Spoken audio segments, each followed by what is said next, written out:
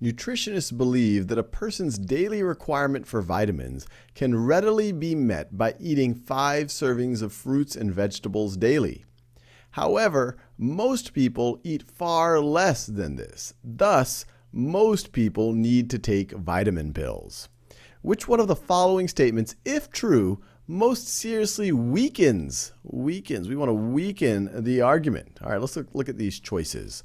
So choice A. So remember, what's the argument we're trying to make? We're trying to make the argument, or we're trying to weaken the argument that most people need to take vitamin pills. We want to weaken that argument. Which of these statements most weaken that? Choice A. Even 5 servings of fruits and vegetables a day is insufficient unless the intake is varied to ensure that different vitamins are consumed.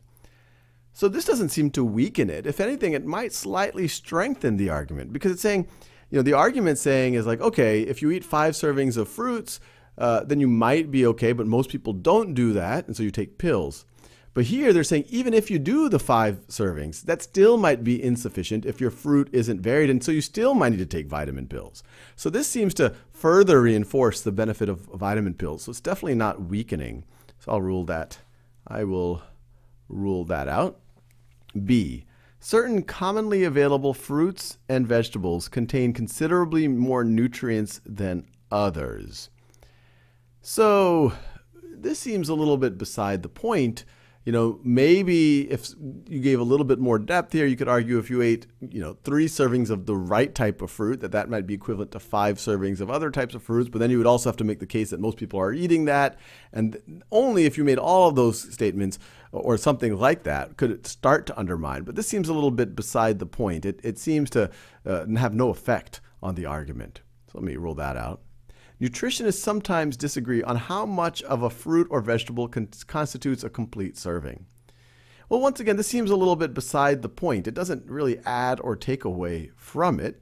It's, it's saying there's some debate on what a serving is, but it doesn't seem to undermine the notion that most people don't get their servings and therefore need to take vitamin pills. So let me rule that one out.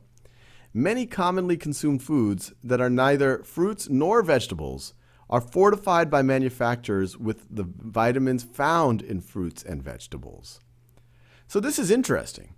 This is saying that many commonly consumed foods are fortified with vitamins. So it's essentially saying, hey, even though they're not necessarily, might not eat as much fruits and vegetables as they need, they're still going to get their vitamins because of the fortification of these commonly consumed foods.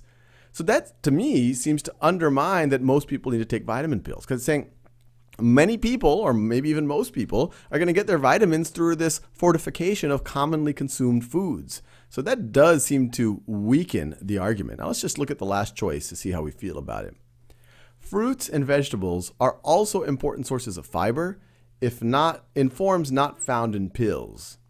So this doesn't weaken the justification for taking vitamin pills. It says, it kind of justifies not giving up fruits and vegetables altogether, saying that, hey, you still need to have fiber. But it doesn't weaken the argument that most people need to take pills, or at least the way it was given in the beginning. So I would rule that choice out as well. Feel very good about D.